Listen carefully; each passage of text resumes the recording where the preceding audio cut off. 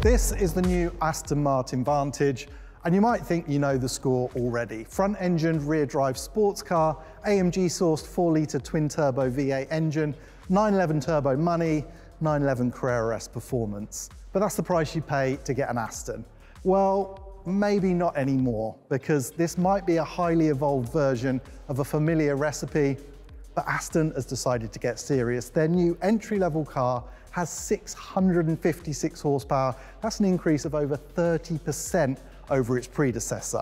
This thing does 202 miles an hour. In short, Aston Martin is not messing around. I guess we should start by talking about design. In fact, Aston Martin offered us up one of their design team to talk us through every detail. He's a lovely chap too, but you know designers, they just crap on about stuff that you can see with your own eyes. So this is the new Vantage. Take it in and make up your own mind. What I can say is that the Vantage looks fantastic in the flesh. It's not radical, of course, not as radical as the mighty power output and extensive chassis upgrades, but it's certainly more aggressive, more cohesive, and somehow looks at once classically Aston Martin, but more modern too. It will cost around £165,000, that's £23,000 more than the previous Vantage F1 edition, but still 15 grand less than a 911 Turbo S. The Vantage is all new up to the A-pillars and offers much more cooling capacity than previously. There are new side sills, and the new rear arches mean the Vantage is 30mm wider back there. There is some DB12 or Superleggera here and there, but the Vantage has its own identity and has a lovely compact tension about the shape. We'll take a look at the interior soon, as that is another area of real change, but we should really start with that engine. So this is the headline grabber, I guess, the familiar 4-litre twin-turbo V8 engine sourced from AMG, but Aston Martin have the ability to cherry-pick different components from different applications, if you like, so they can create their ultimate version of this engine for each application. So it's not just a DBX707 engine.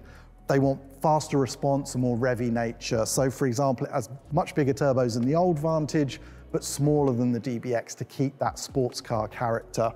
Power is 656 horsepower, as I said, 590 foot-pounds of torque, peak torque from 2,750 RPM. So they want sports car character. They didn't want just a torque monster, but it's gonna have a lot of torque. It's a massive increase in performance for this car. 202 mile an hour top speed, 0 to 60, 3.4 seconds. So it's not a sub 3 second monster like some of these EVs or four-wheel drive cars. There is gonna be some traction limitation, but overall performance has taken a huge leap on, and Aston Martin assure me that everything else has gone with it. So while the engine's got 30% more power, the chassis, everything has stepped up to that level. That includes the 8-speed ZF gearbox, which now benefits from a shorter final drive ratio, new hydraulics to enable punchier shifts, plus a new shift strategy. Aston say the shortened final drive has a significant effect, and in combination with those more decisive gear shifts really heightens the excitement. But if this is the Vantage completely redefined, why no dual clutch box? Obviously there's the weight and complexity of a dual clutch, but because they've set this car up to be really pointy and playful in its balance, the zero torque cut of a dual clutch didn't work as well. The ZF has always got some torque loading, even during gear shifts, so it works better for that. In terms of a manual, which would make sense, they say this thing, their tagline is engineered for drivers, a manual gearbox would be a great idea. They have a 6-speed in the Valor that deals with this sort of level of torque, and the Aston Martin spokesman who's just sat over there tells me they definitely will not build a manual, so expect a manual in a couple of years. Well, that's the hope, and in a world of 911 STs going for hundreds of thousands above list, precisely because it taps into an analogue experience, it surely makes sense. Especially as that engineered for real drivers tagline appears to have been lived and breathed when you look at this car's chassis hardware and dynamic tuning. So let's talk about the chassis of Vantage, and there is so much to cover here. They've done a huge amount across the board. So in short order, the structure itself is much more rigid, and in really key areas like strut tops for the suspension, they've reinforced those to again increase this response. That's what this car is all about, they're telling me, response and control. Spring rates are up even over the F1 edition of the old Vantage, But the cars adopt Bilstein DTX dampers as seen in the DB12, but also cars like the Porsche 992 as well. So the ride is said to be better, there's better wheel control, better body control. The steering, the E-Pass has been an intense area of focus, again, all about feedback. So any rubber NVH coupling has been completely eliminated from the steering column just to give you that feedback. And they tell me the most natural electric steering that you can get. Another key element here is a bespoke Pilot Sport S5 tyre. This car has a big footprint now, and the AML marked Michelin tyres are significant. I remember speaking to chassis engineers at Aston in previous years and them lamenting off the record that they couldn't afford a bespoke tyre programme from Michelin. This level of development budget feels like a big step.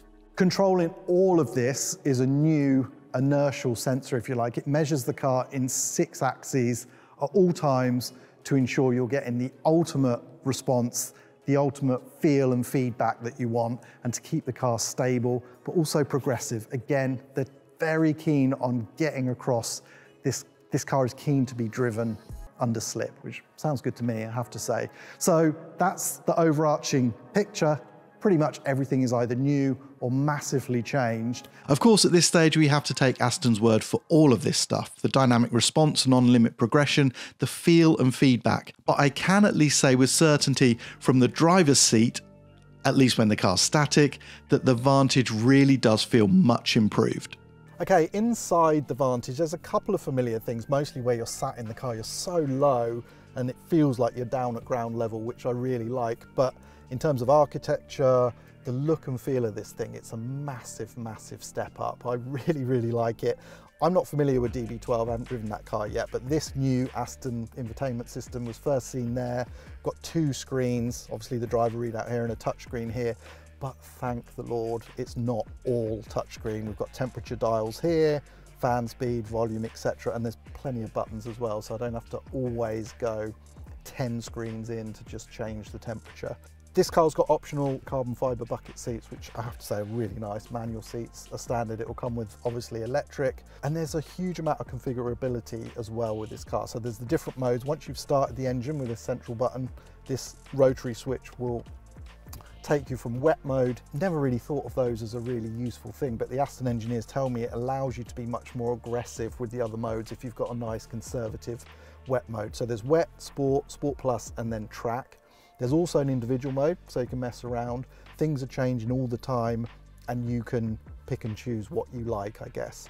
There's also adjustable traction control, so this is cool. So you've got normal mode, press it once and it will go into a track mode, allows a little bit more slip, but if you hold it down and disable the ESP, you then activate a variable traction control mode. Starts in 5, goes up to 9, which is effectively off, and down to 1 if you want to be more cautious. But that should allow you to really explore how playful the chassis is. They've talked a huge amount about how they wanted it to feel more alive and more agile in every way, and that means more oversteer when you want it as well. So that should allow drivers and owners to really play with that stuff. There's an adjustable launch control system as well. Same system, it's got its own default setting, but you can play around with it and launch at different revs.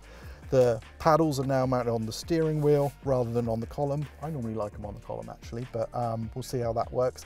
But overall, I would just say the step up in quality and just the feeling of specialness is big. It's really, really big. This is a leap on from the old car. So we have lots and lots and lots more power, a new e-diff, drive modes with greater differentiation, and well, the Vantage looks pretty cool and is lovely inside. But I love some of the old school stuff too. I mean, who doesn't want a rear strut brace? Control and response seem to be the absolute key objectives with this car. So as well as extra bracing at the front with a bigger new cross brace, front and rear under trays also increase lateral stiffness, and we also have this like proper old school strut tower support bar here. This is said to increase lateral stiffness on the rear axle by 29% under cornering. So everything from the steering back is about just making sure when you put an input into the car, the load is transferred immediately to the road and the suspension not flexing in the chassis. Makes such a big difference, and they say there's a real tangible difference between the old car and this car.